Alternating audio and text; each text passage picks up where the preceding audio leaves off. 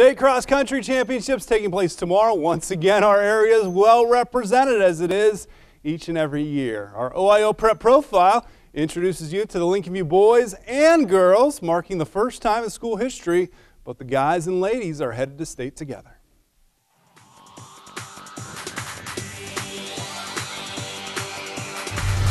Yeah, it's pretty epic. I mean, it's the first time in history that it's happened, and it's very rare to see any cross-country team have both teams make it to state. It was crazy. At first I didn't believe it. I was like, no, there's no way we made it. I don't believe it.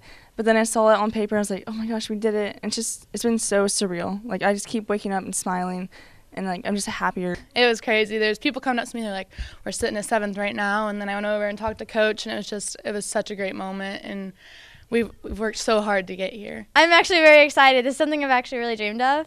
My brother went and my dad went. So it's like, now it's my turn. I have to go. So it was my goal all along to go.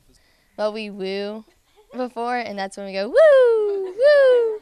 And then we have a dance circle, and we don't skip while we do our arm circles, unlike the boys. It's crazy. I mean, just coming back and having a new team kind of from last year and filling that gap. It's like it's new, but at the same time, it's just a comforting feeling just to be back there. It was just cool just to see the girls were so excited after their race, and then we had that positive energy all before the race to help push us through the race.